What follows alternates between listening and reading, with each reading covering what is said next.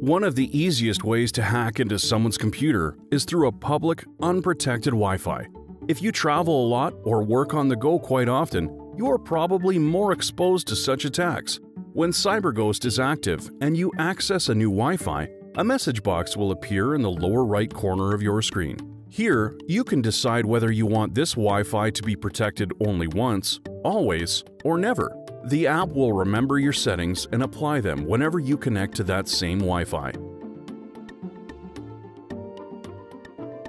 Alternatively, you can open the app and click on Protect My Wi-Fi Connection Service. You will be able to set the default action for your current Wi-Fi, but will also have access to some cool extra features. For instance, data compression may come in handy when you're using your own data and want to reduce costs. For the full list of Wi-Fi hotspots accessed through CyberGhost, go to Settings, Wi-Fi. Here, you can change the default behavior for any of the hotspots you've previously used. If you don't want to stress about technicalities, don't worry. The most important features are already preset and you can start Wi-Fi protection through the simple push of a button.